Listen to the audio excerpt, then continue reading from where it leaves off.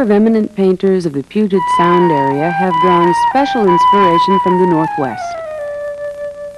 The oyster shell light, the changing colors of its waters, and the evasive mountains. One of these painters was Mark Tobey, and it was not surprising then that as a friend of Arthur and Virginia Barnett, he found his way to their home on Bainbridge Island for frequent visits.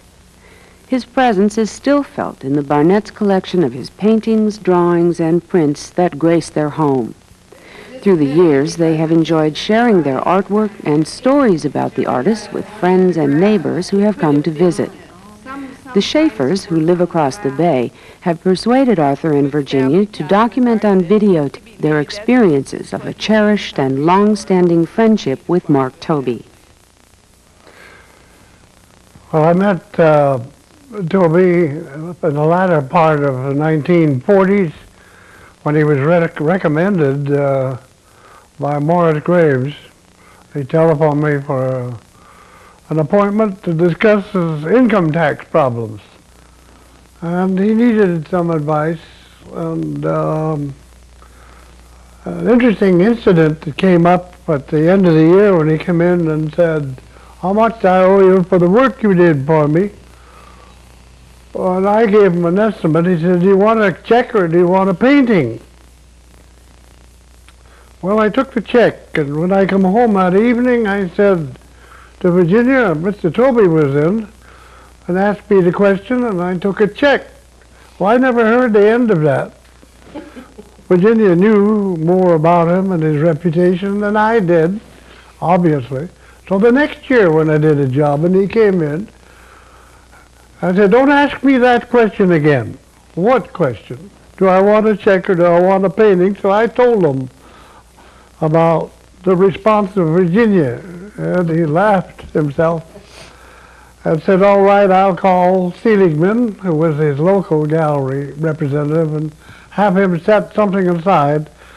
So that's the little relaxed deer that he sketched at Woodland Park that's in the hallway.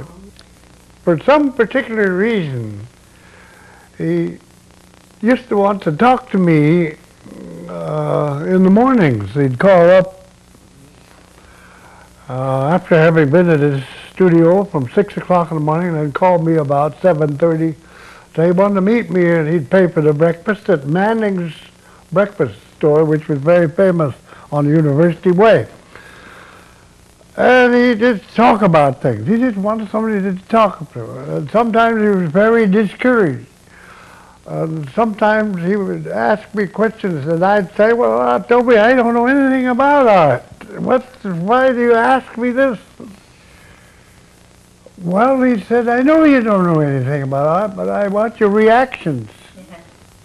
Oh, and I can remember he was very low about things, and I said, "Well, if it's any news to you, my wife thinks you're about the best of the United States." That was about the way I put it. So about a year later, I said, "We'd like to have you up for dinner," and I think at that point he decided he wanted to meet Virginia. Tobey was very interested in ideas, religious ideas, ideas about painting and history, and a great range of interests. And it's true, we had some wonderful conversations.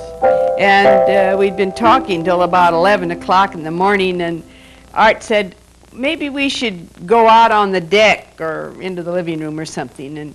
And Tobey says, "Oh no, don't move, you'll break the magic spell." And we've often thought of this. Sometimes a around the table conversation can take on a kind of magic quality, because you're all concentrating, you're all near each other, you're all in eye contact, so to speak. And we had lots of these kind of magic spell moments in conversation. And he took an interest in our house that we were building. He thought of himself as an interior designer. And he visited one weekend, and And we were just painting and plastering and so on, and he got very interested. As he came in the door, I said, well, I've been waiting for you because we're trying to pick out some paper to paper the hallway out here. And I said, you might have some ideas in going through this book. He said, I don't need any ideas, and you don't need any paper. He said, this paper to decorate halls, when they're too high, defeats its purpose. If people are not tall enough, the ceiling in that house over there is about 20 feet high, and it comes into the apex. So you could see there was a great deal of sense as well as artistic. Now, why figure out paper you can't see? And also, he said, the plasterer who did this job was an artist. Look at those marvelous swirls, he called them. He said, don't ever paint those.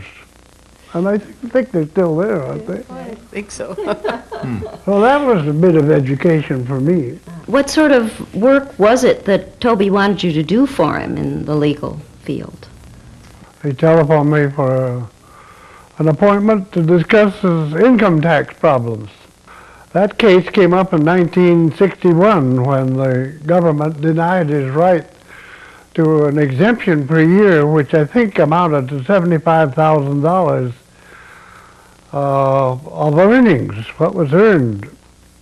And their argument was if he didn't have a sale, then he didn't have the right to make the deduction.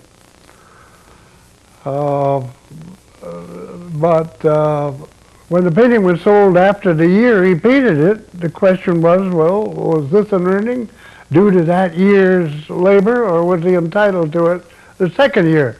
The tax court that decided in their language, which I'm partly quoting, said every time Picasso and Tobey swing a brush, they're working just as hard as a pencil-pushing lawyer or accountant.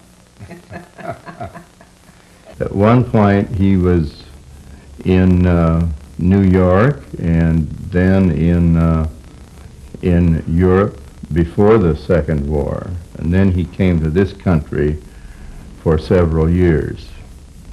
Well, he told me one time, and I haven't seen it anywhere else in writing, that when he left the Chicago School of Art, his first job in New York was as a messenger boy for an advertising concern, and when he was picking up some drawings to take to department stores of dresses of women's clothing that are going to go on show, he said to the supervisor of the department, I can do better than that. So his boss pulled out a pad and said, show me. So Tobey whipped out his pencil and sketched women's dresses and all this in no time at all. So they gave him a job, and he said it almost ruined him as a painter because he was making so much money. Among his things were designs he had done for Martha Graham, for both costume and stage sets. And this was all a part of a busy sort of young painter New York scene. But he decided, apparently, that he wanted to come west for personal as well as professional reasons, and he ended up in Seattle. We were thinking the other day about him and the Depression years, and like many artists in America, he really was sustained by the WPA program, and did paintings, and he did murals. I think so, and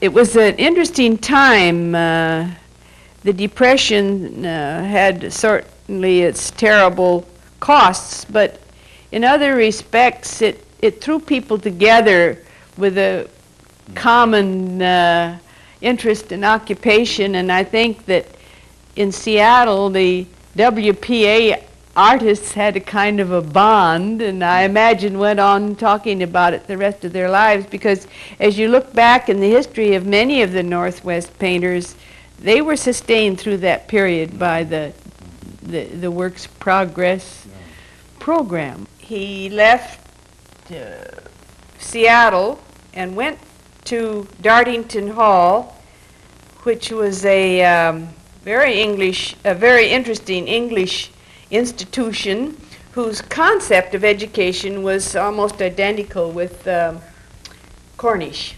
He was very close to a faculty member there, Bernard Leach, who was an eminent potter and headed up that program of Dartington. And the two of them, during the 30s, had a wonderful trip to Japan.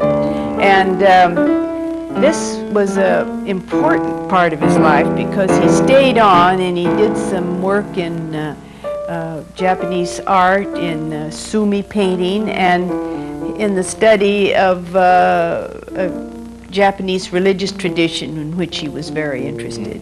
He said to me one time, he said, I am capturing rhythm when I throw that sumi brush, which he said Horiuchi and Tsudakawa taught me how to use with the Japanese black ink. And he said, when I threw that brush, he said, I combined it with a rhythmic follow-through. You know, he was really quite a musician. I don't know that everybody realizes that, but when he was at Cornish, he traded painting lessons for piano lessons with Madame Jacobson, who was a very accomplished teacher and musician. And he got interested in composing. He composed for the flute, he composed for the piano, very creditable works that are played in concert to this day. He said to me one time if he had to live his life over again, he would be a musician. He said there's point and counterpoint, balance and rhythm is just like painting.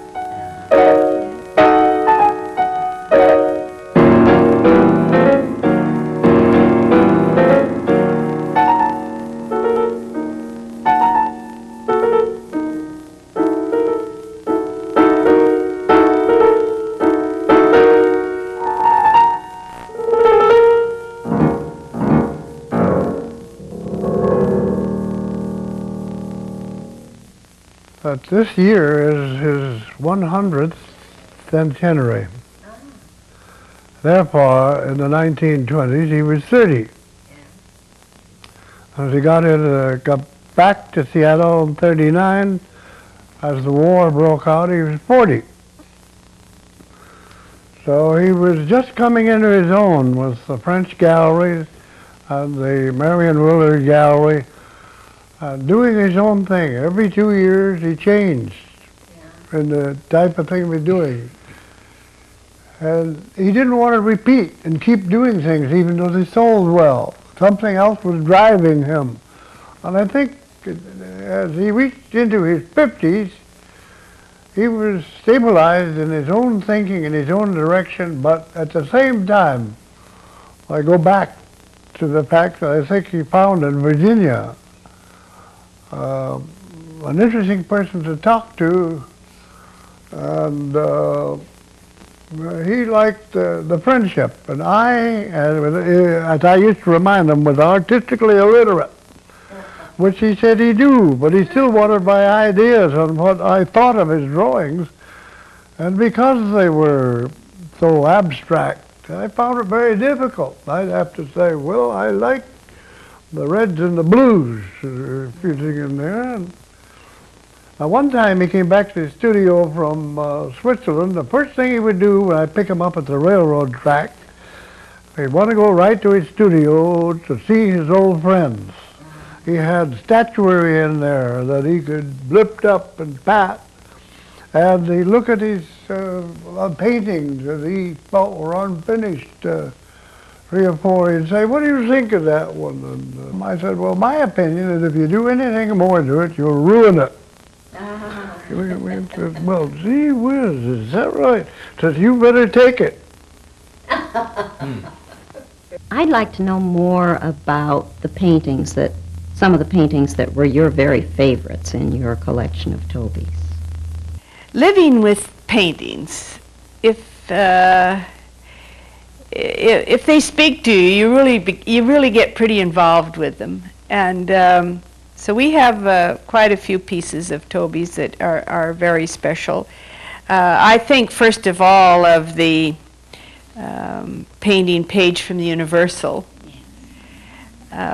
which there's quite a story about, because when he had given it to us, and it didn't have a title. So we met him in Manning's out in the University District one morning for coffee, and I said to him, Mark, that painting doesn't have a title. What do you think it should be called? And he said, well, what does it suggest to people? Do people come up with ideas about what it suggests? And I said, oh, any number. Somebody says it looks like a field of daisies. Somebody says it looks like pebbles in the stream. Somebody said it looks like the Milky Way. And Tobey held up his hand. He said, that's enough. We'll call it A Page from the Universal. And just how did the critics consider Tobey? Tobey's feeling about his work was that it's there, I've said it. Now, you do with it what you want to do. I mean, you see what's there. I don't put what you see there. You put what you see there. What effect did your friendship with Tobey have on your life? This friendship was has been a major factor in our life. I think often of a comment our oldest son made. He came home after his first year away at college, and he was talking about his experience as a freshman, and he said, you know, I feel very lucky to have been in a home atmosphere where there were paintings that had more than one meaning. He said, the paintings that we have, every day you get up and you look at them and you see something new or something different. And he said, I kept running into students at college who were looking for the meaning, the answer. And he said, I like the feeling that answers and meanings have to unfold.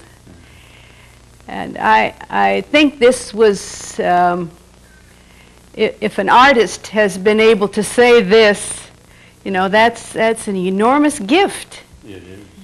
And I certainly feel that Tobey's contribution to our lives and to the life of our family has been very much in this vein.